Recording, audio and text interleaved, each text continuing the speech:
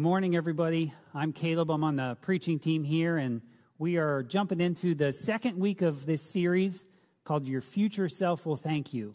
And this is a crazy time to be thinking about the future. Things have changed so much. And we're also thinking about God's will. And God's will has been a tricky thing to try to understand in this season as well. This is also the week of Thanksgiving. And some of us may have very different plans than we would have expected to have. I mean, the stores aren't going to be open on Friday. What are we going to do to fill that day? So last week, Dirk started us off by talking about God's will and talking about sort of two pillars, if you will. God's sovereign will, who God is and what he's about. God's moral will, so sort of what God has said is right and wrong. And then taking those two pillars and kind of threading that needle to look at God's personal will. So what am I supposed to do?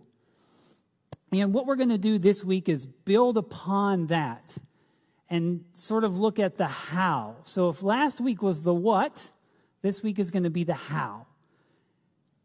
What we're looking at this week is that sovereign will, that moral will. How do we understand those? And what we heard last week is the Bible is a big part of that. It's one of the main places that we can learn and understand that. So in honor of Thanksgiving, last week we made the meal, and this week we're gonna eat the meal. We're going to talk about how to eat that meal, and specifically we're going to talk about 3 different ways to kind of go at this. So over the years, I've had a lot of different ways that I've sort of taken in the Bible. So as a kid, you may have had the felt board with the characters and had things play out in front of you. When I was a youth, going to a youth group and having the hip youth pastor give me a relevant message while I was all hopped up on Mountain Dew.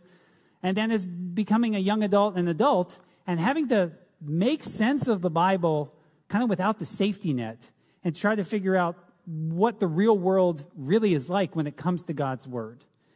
Recently, my small group went through a teaching series from the Bible Project about how to understand and how to read the Bible. And they used this particular term that's kind of stuck with me. And they talked about consuming the Bible or reading the Bible as sort of a devotional grab bag. So the devotional grab bag idea is basically going in and taking a verse or a small passage, pulling it out, putting some personal application on it, and having sort of a bite-sized nugget of wisdom, of motivation, of encouragement, and of teaching. And it's kind of gotten up in my business a bit because now this is certainly better than not reading the Bible at all. But when it's the only way that I take in God's Word, I think I might be missing out a little bit. Because what happens when it comes to making decisions or God's will is I basically want God to parachute in, drop me a nugget, and then get out. I want him to solve my problem quick and get out of the way and let me continue to do my thing. When I use my Bible, I mostly sort of want to flip it open and point somewhere and have that be the answer to be able to move on. Some of you may have had the teen study Bible, if you will, and I want God to be the colorful page that pulls out the truths that I need for dealing with school. I want it neat and tidy and packaged up so that I can get my answer and move on.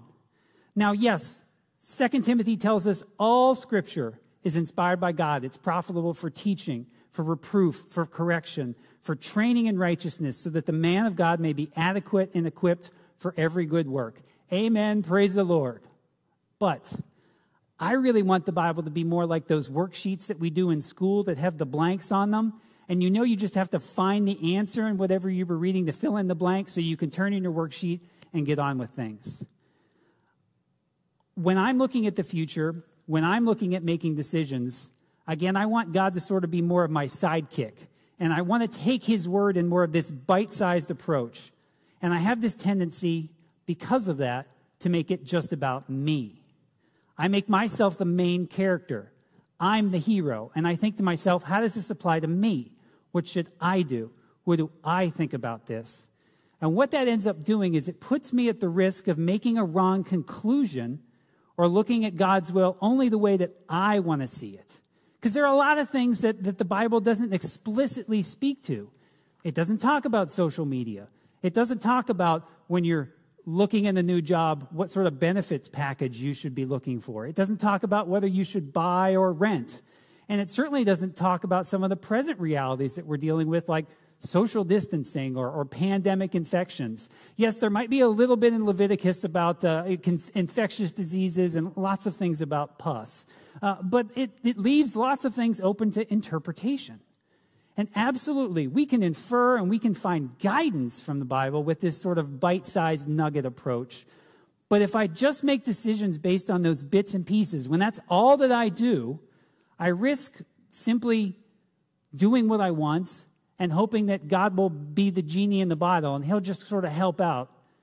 Or to use a baseball analogy, I want God to be the pitcher in the bullpen that when I load the bases, he comes in and gets me out of a jam.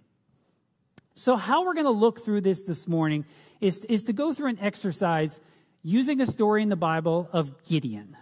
And Gideon's one of the best-known characters in the book of Judges, and there's several snack-sized stories that we can use as examples. And there's lots of nuggets that we can pull out one at a time, but there's also some larger truths.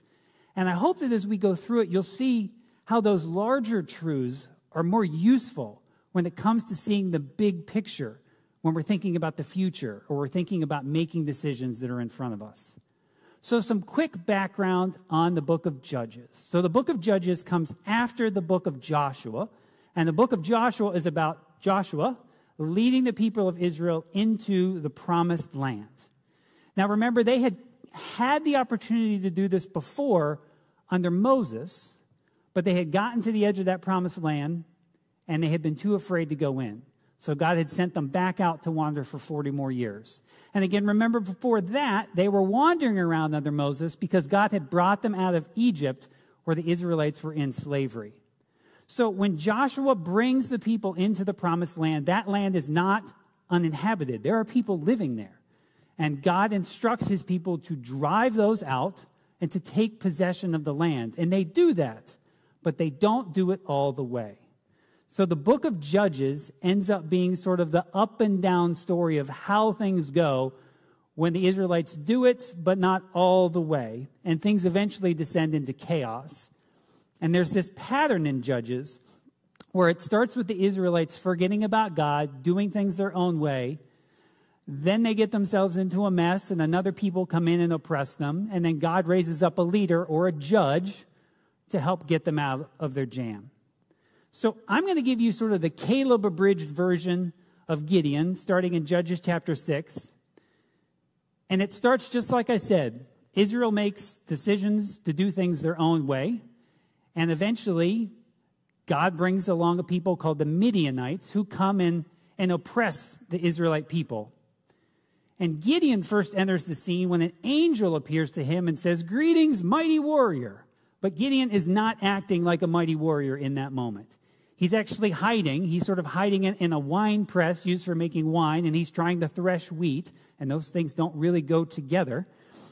And he is not acting like a mighty warrior. Well, some conversation ensues. Gideon has some doubts that he voices, and they go back and forth. But eventually, Gideon gets on board. They make some food. They build an altar, and we're off to the races. So we could do a lot with just that nugget. We could talk about wine presses and threshing wheat. We could talk about the good stuff that the angel says. And we could put it all into a tidy package, and we could talk about what we should do when we're enduring trials and call it a day. And I even have a little bit of a tagline for you. We would call it, "Don't whine, press on." That one's for free. And there's nothing intrinsically wrong with what I've just gone through. This is God's word. It is living. It is active. It is sharper than any sword. But we can sell ourselves short with this bite-sized approach, and we can miss the bigger picture, particularly when we're faced with a decision or an uncertainty or a struggle that maybe the Bible doesn't specifically speak to. So let's move on through Gideon, and then we're going to loop back and try to tie it all together. So we have Gideon now on board, and God comes to him, and he says it's time to act. And the first thing God asks him to do is to go out and to tear down the idols and the altars that are in the community. Some are even in his own family's yard. And Gideon's scared. And he's not really into that idea. But he does it. He is obedient through fear, but he does it at night. And the folks wake up the next morning, and there's a little bit of stir about what's going on, but the Midianites then show up, so things change. So here's Gideon's chance to lead, to be that military leader that God has called him to be. But Gideon, again, he has some doubts. So Gideon goes through this exercise with God of taking a fleece and asking God to make it wet when the ground is dry, or dry when the ground is wet, to kind of just get a sense, God, are you really with me here? And those doubts probably only grew when he started to assemble his army. So Gideon started with a group of 32,000 men, and then after letting those go who were scared, and then going through sort of 2 rounds of seeing how people drank water and having some leave, he's left with 300 men. But nevertheless, Gideon keeps going, and he heads out to the battle. And things really come to a climax the night before the battle, when God again comes to Gideon, and he says, Gideon, I need you to go take a listen in the Midianite camp. I want you to just go hear what's going on there. And God, I think, he must know that Gideon is going to be afraid or doubtful, because God straight up in the beginning tells him to do this and says, hey, you can take a buddy with you. So Gideon and his buddy go down to the Midianite camp, and they listen, and they hear the Midianites talking about dreams that they are having about how Gideon is going to be victorious. And it's really only then, when Gideon hears the enemy talking about the victory that he is going to have, that he finally gets it. And so he heads back to his group, he gets his team together, and he heads out for a night attack, taking trumpets and torches that are sort of hidden, and they smash and open those torches up, the lights, they blow their trumpets, and the Midianites freak out, and they turn on each other, and Gideon and his men don't have to do anything. They are victorious by default. Oh my, there is so much here. This is so rich. If we want to look at understanding God's will through any of these, we would have so many options. We could do a sermon or a series on every one of these. We could talk about the dangers of idolatry. We could talk about tearing down the idols that are in our lives. We could talk about asking God for a sign. Well, that one's been used both ways. Is it a good thing or is it a bad thing? We could look at how God fights for us, and we don't need to be afraid because he is the victor in the end. And these are all fine and good things. But I'm still making this mostly about me with this grab bag approach, with these nuggets. And I'm creating the opportunity for me to just leave it there and miss the opportunity to actually get to know God better, to be able to see him better. And I get focused on the tree that's in front of me, and I forget about the forest. So let's go back through Gideon and dig a little bit deeper. But this time we're going to sort of flip in 3 different lenses to help focus what we see. So think about going to the eye doctor when they bring the big contraption up, and they flip in the lenses one at a time. We're going to do 3, and we're going to see the theme in the story of Gideon. We're going to see that theme connected to the rest of the Bible, and then we're going to see God himself. And now remember, this isn't just about knowing facts or knowing about God. This is about knowing God. And when we put these lenses on, it actually helps us see him and know him.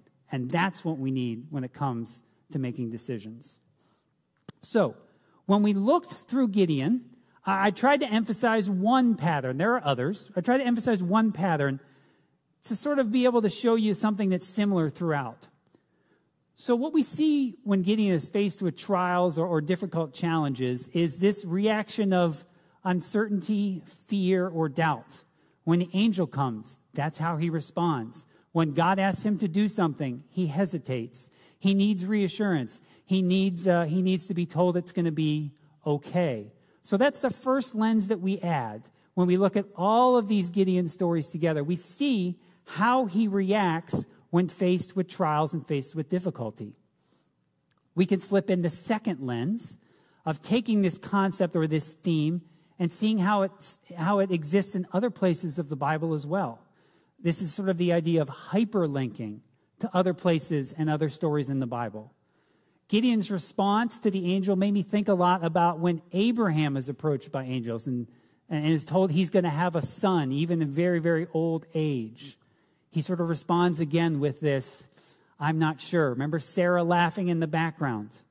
Or I thought about Moses at the burning bush when God calls him. He has all sorts of excuses. Oh, please not me. I don't speak well. Have you seen my brother Aaron? What are we going to do to make this work, God? If we go back to the very beginning, Adam and Eve, when they sin, they hide from God. Or the disciples, when they're with Jesus and he is taken, they run away, they scatter. And Peter, later that night, denies even knowing who Jesus is. So what we're starting to see by looking at this theme in Gideon and this theme in the Bible is we're starting to now see an illumination of the human condition. We're seeing the way that our hearts are all bent. This is a universal problem of when I'm faced with a problem, I have doubts with God, I have fear, I have uncertainty. I can connect to me. But I'm still making it about me. And I've sort of tricked you here a little bit by these first two lenses, and I've left the last one out. And if we leave that one out, we put ourselves at the risk of tiptoeing right up to the edge, but still making this about ourselves. What's God's will for my life? And I do this at the expense of disregarding God. He's the third lens that really brings everything into focus. Last week we heard from Proverbs 3, 5 through 6. It says, trust in the Lord with all of your heart. Lean not on your own understanding. In all your ways submit to him, and he will make your paths straight. Someone else is the point of the scriptures. He's the main character. He's what we actually need. So if we go back to Gideon, and this time we look for God, we see God, and we see that as the lens from which we ultimately make the best decisions. When we look through Gideon, we see this pattern of behavior from God. We see what God is for and what God is against. We see displays of God's wisdom, true wisdom, and that's wisdom that then I can align with so that choices are not made in my own power. In Gideon, we see God being faithful, and he's gracious. He shows up even when it is undeserved. The whole story of Gideon starts with the Israelites doing their own thing. God doesn't have to show up, but he does. And when I'm in a mess or when I'm facing difficulty, a lot of times it's because I got myself into it. So I can see that God is with me even in that mess. God is there. God is present. And no matter what happens, he's still going to be with me. We see God being sovereign in Gideon. He's in control in the chaos. We see God being patient over and over with Gideon. Thank God for his patience with us. We see God being self-sufficient when it comes to the Midianites. God doesn't need Gideon's help to defeat them. And God is just, and in the end, he is victorious. We can do this same thing of seeing the theme of God in Gideon and extend that or hyperlink it to the rest of the Bible as well. We can connect what we've seen to other places. What are the characteristics of God that we've just gone through? His graciousness, his faithfulness, his patience that we see throughout the rest of the Bible. Now, I have to be honest, this is only going to happen when we're partaking of larger segments of Scripture than just those grab bag nuggets to make these kinds of connections. It's not going to be those nuggets alone. This is a lifetime's pursuit. This is a lifestyle. This is going to take time. It's going to take effort. But I truly believe that your future self will thank you for doing this. There's nothing your future self won't thank you for more than starting with God's Word, to be able to prepare ourselves for those real-world dilemmas that come after us. Because when we filter decisions and looking for God's will through Him, we have a much better chance of actually getting it right.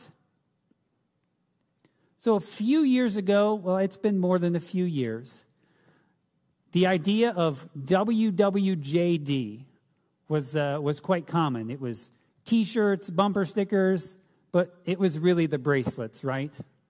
And my wife was telling me that she held on to her bracelet for years after she stopped wearing it because she wasn't sure if it was like a sin to throw it away. What we're really asking here this morning is that question. When we're facing a decision, when we're facing the future, when we're looking for God's will, what would Jesus do? What would God do? And I think the question that I'm asking underneath that is, do we really know what he would do? The more I know God through his word, the more that we can actually answer the question of what would he do in this situation? What would he do in the situation that I'm facing? So, what are we going to do with all this? Let's be very practical. We have to start in God's word. There has never been a better time to start a new habit than now. Everything in life is mixed up, and this is an opportunity that you've never had before and may hopefully never have again to take the opportunity to start a new habit. If you have a phone in your hand or within reach, I would encourage you to set yourself an alarm for later today or tomorrow. Make it recurring, set 2. Have something that's a reminder for you to get in God's word and to spend time getting to know him. If you have a physical Bible around you or in your hands, put it somewhere unusual so that you're going to see it and notice it and open it up. Put a sign on your mirror. Put a note on the door. Put it on the refrigerator. Put something in your car if you use your car anymore. And then when you think and you spend that time, where should you start? Start right here with Judges 6 and 7. I intentionally did not put up any words or verses so that you have the opportunity to go back and to work through these chapters on your own and think about the things that we've talked about here, to make the connections in that story, to think about the connections outside. So consider what's similar, what is different in what I'm reading, sort of that first lens. Look for those connections to the larger places in the biblical narrative. That's the second lens. If you have a study Bible, there are notes at the bottom or links on the side that might point you to somewhere else. If you're working through it with your family or with a roommate, talk about, well, what does this make you think of? How could we see this somewhere else? And then the third one is, don't forget, look for God and look for what it tells us about his character. If you need another practical example, Encounter has been going through a How to Read the Bible series online, and you can see that. This last week it was Judges. Good timing. Use that as an on-ramp to get you into God's Word, to know him better. And remember, this is going to take time, this is going to take effort, and this is going to take practice. The book of Judges ends with a line that really sums it all up. It says, "In those days there was no king in Israel, and everyone did what was right in his own eyes." And that has been the case since the very beginning. Adam and Eve did what was right in their own eyes, and they took God off the throne and they made themselves the king. We saw it in Gideon here. We see it in our lives. I want to do what's right in my own eyes. I want to be the king. But we have a chance to change that because we have a king. We have God the Father, and we can do his will and do what is right in his eyes. And one of the best ways to be able to do that is to listen to what he's got to say. And it's also in the Bible that we have the example of Jesus, God's Son. He was the only one who actually came and lived a life of full wisdom.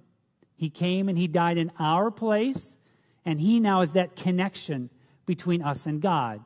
He's the one who paid the debt for our sins, and he's the one who serves as the high priest in the throne room of heaven. So we're going to close our time by practicing what we preach this morning. We're going to give God the final word.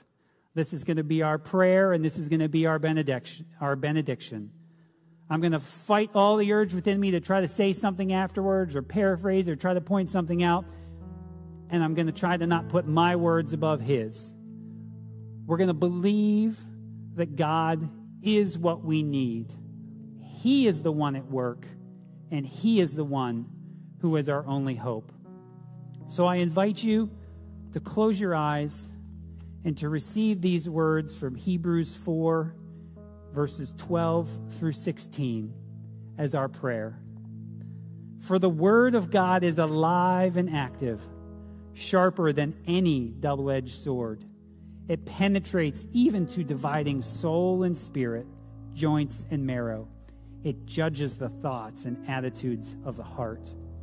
Nothing in all creation is hidden from God's sight.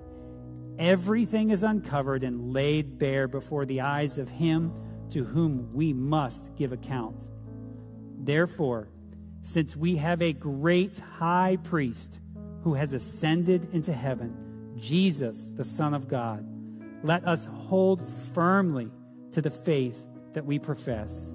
For we do not have a high priest who is unable to empathize with our weaknesses, but we have one who has been tempted in every way, just as we are, yet he did not sin.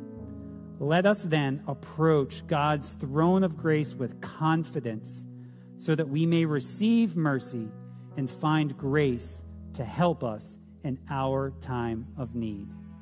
Amen.